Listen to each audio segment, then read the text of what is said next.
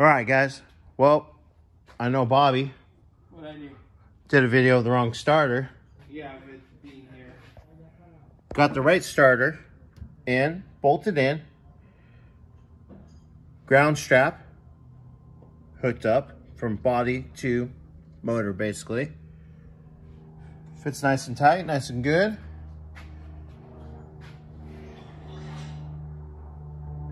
I think, wait, what are you doing over there, Bobby? You said something about you start tearing down the carburetor? Yes. Yes.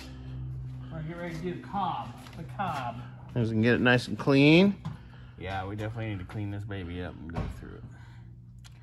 But he'll probably do more video on that. I'm just kind of giving a cute little you're like update. The intro. Oh, look at that. That's cute. That's nasty.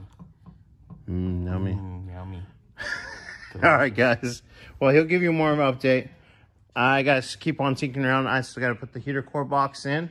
We do have the heater core hoses. This is not their permanent setup. They are just sitting there right now, so I can get the box.